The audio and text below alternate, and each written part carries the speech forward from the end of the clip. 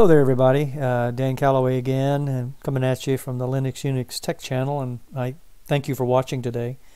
I'm back in my Salient OS Arch-based Linux system here, and today I want to talk about a little bit about databases, show you some things I've been doing in creating a database and creating tables within that database, and then accessing them using two different applications, one PHPMyAdmin and one called dBeaver. This is Arch Linux, as I said, and I want to show you a couple of things before we get started. Though I want to show you my new look here on the YouTube channel. If you recall what my Linux Unix Tech channel looked like before, in my browser I've got the dark theme turned on, and I've got a new background here for my YouTube channel.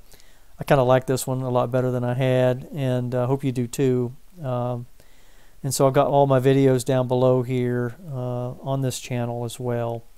And so I just ask you to go on up there and take a look at my videos. I've got like 202 videos now, 401 subscribers. I really appreciate the work that's been done by people that I subscribe to and getting my site promoted. So really appreciate the help, guys, and hope my content for you, the subscribers to my channel, I hope that's helping you out with things that you're doing. And today I want to talk about databases. Okay, so let me get over to this link and show you. This is where I downloaded the platform that I needed to create my database and to work with my tables within that database. And this is the ApacheFriends.org website. Okay, it's a very nice website, by the way. Check it out. It's www.apachefriends.org, and the thing that I grabbed here was this thing called XAMPP, which is XAMPP. It's pronounced XAMPP, and it stands for Cross-Platform Apache, MariaDB, PHP, and Perl. All right. It's probably the most popular PHP development environment going right now. I've got it installed here in Arch Linux, and I'll show you what I did. I went up and here on this link and downloaded for Linux the 7.3.2 version, which is incorporating PHP version 7.3.2 into this cross-platform platform that I have. Then I'll show you here.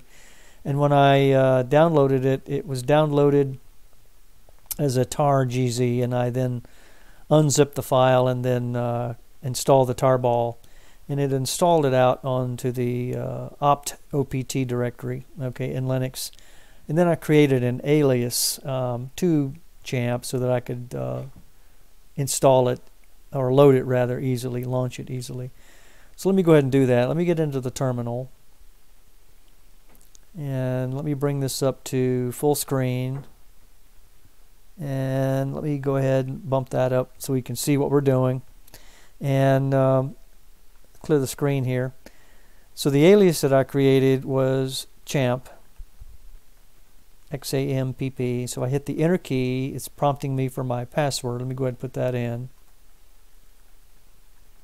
All right, and it's bringing up this platform right here, which is the XAMPP 7.3.1-0 interface for XAMPP. All right. If I click on this tab right here called Manage Servers, you can see we have three servers here. They're all stopped at the moment. One is an Apache web server. We're going to need that in order to access the console to get into PHPMyAdmin, to create that database and to create the table within that. There's another server I'm not going to use. It's called Pro FTP Daemon server. That's for professional FTP file transfer protocol. I'm not going to use that one, but it's there. And then here's another one that we will use, and that's the MySQL, and that's the personal version of the sequential query language database server, okay, that we need to have operating up and running in order to work with the database and the tables that we're going to be working with. So let's go ahead, and I'm going to go ahead and start the Apache web server. So I click the start button over here. While this is starting, I'm going to come up and click on the MySQL database, or MySQL. Go ahead and start that as well. Now it takes a few seconds for the Apache web server to start up. It's now running, and also the MySQL server is running. So I can go ahead and minimize, not close, but minimize this. I'm going to go ahead and minimize this as well and get back to the desktop. All right, and then I'm going to go out on the web. This is the Apache Friends website. To access the console, however, to get into PHPMyAdmin, I'm going to go ahead and click on a link here, my Firefox web browser.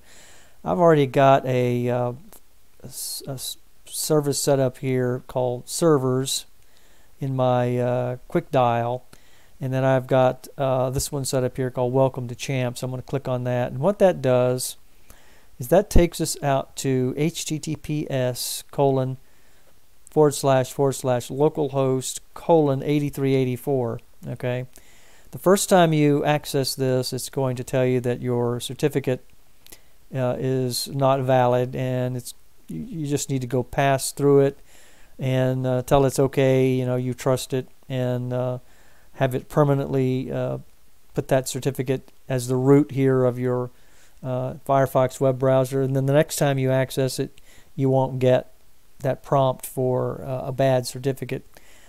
That's normal, but it's all locally running, so it's not a security breach of any kind or a concern, because you're doing this all locally here on your system. And so I've got Apache 2 web server configured so that it goes immediately to the dashboard.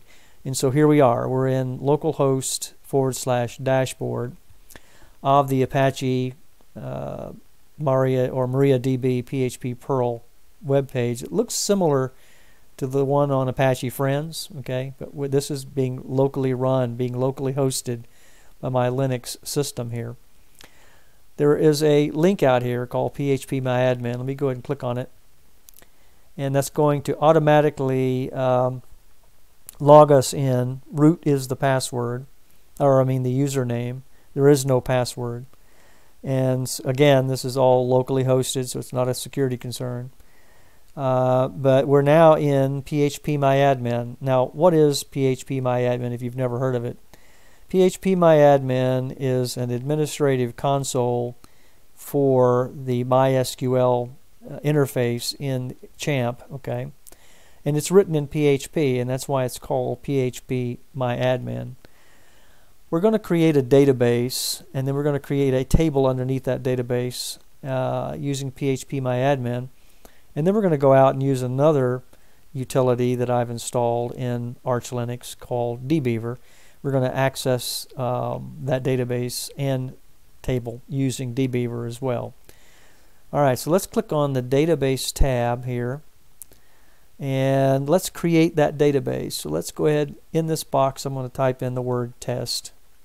Alright, and so our database is going to be called test. I'm going to go ahead and create it, so I'm going to click the create button, and we've created our first database. Alright, so here it is. Let me go ahead and click on it here, and so this is the test database that we're in. Server localhost database test. Alright, I'm going to create a table underneath that, and to do that, here's the create table interface, and so I'm going to click in here, and I'm going to call this table experimental. Okay, we'll go ahead here and click the go button to create that table. Alright, and so we've got our table created, and we've got, by default, we have 4 columns, okay, and I'm going to go ahead and just call these column 1, and we're going to call column 1, we're going to put in variable character as the type. We're going to give it a length of 20. Alright. Second column of the, we don't have to have 4, I'm just leaving it by default the way it is. Column 2.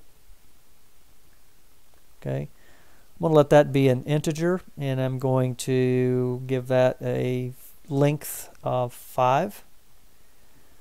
I'm going to call the third one, let's click in there, we're going to call that column 3.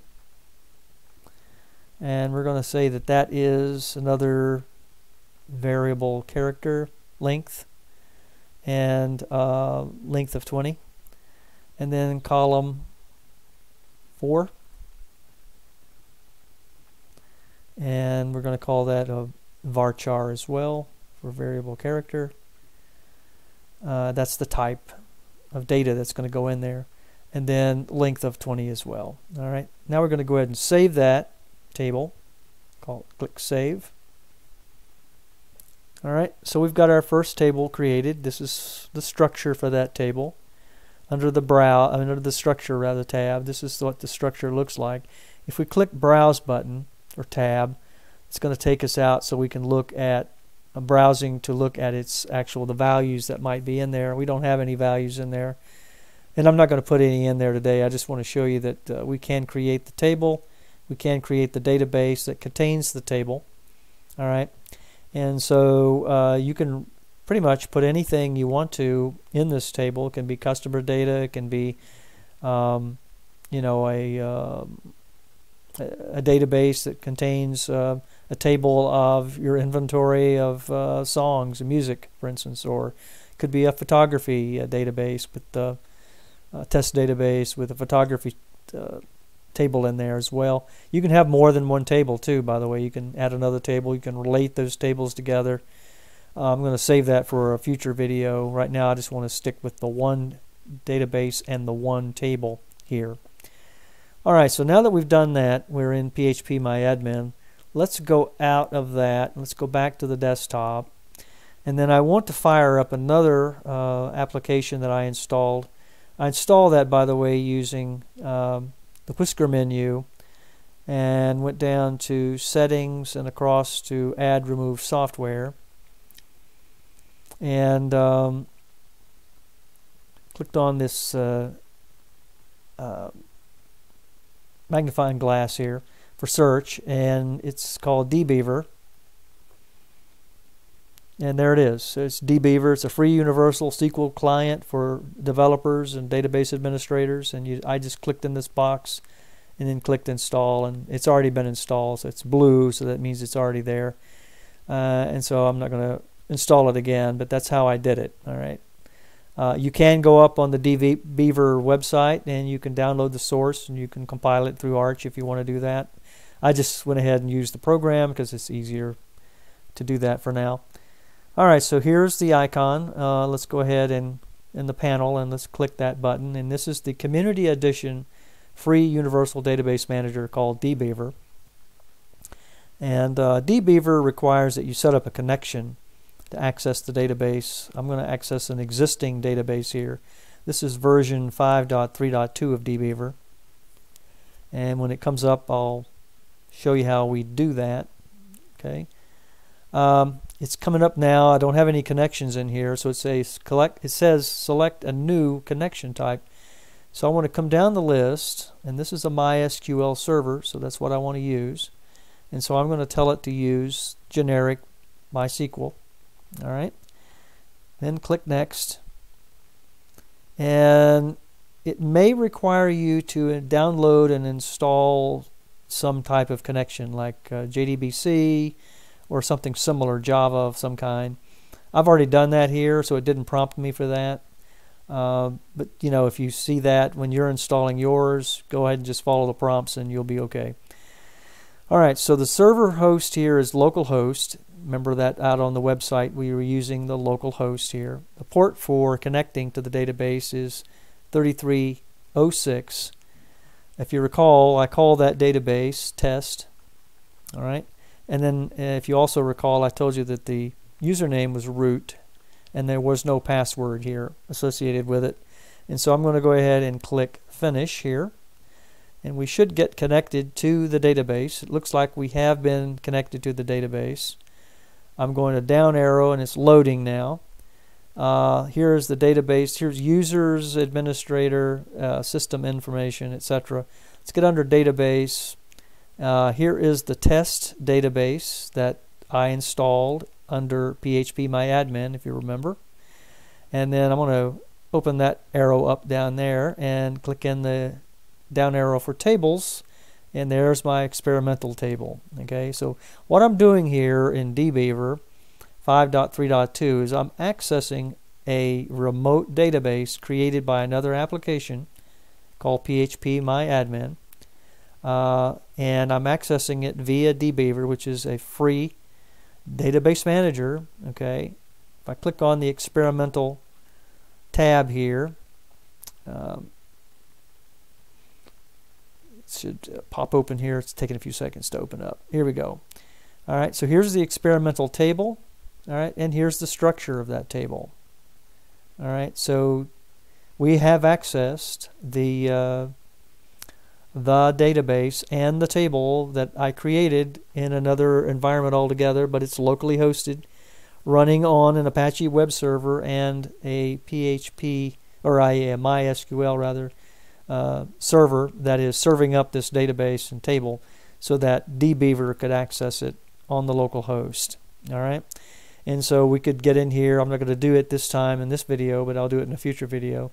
We could get in here, we could add data to this table, and when I do run a future video, I'll create another table and I'll put real data in it, and I'll have real column names instead of just column 1, 2, 3, 4. All I wanted to do today was show you that you can access a database and a table created under that database that was created using one application, and then you can go out and you can use another application, a database manager, to access the same database itself and work with it. Okay, and you can go back and forth. All right, so this has been a video showing you database management using PHPMyAdmin and dBeaver in Arch Linux. And you have a nice day.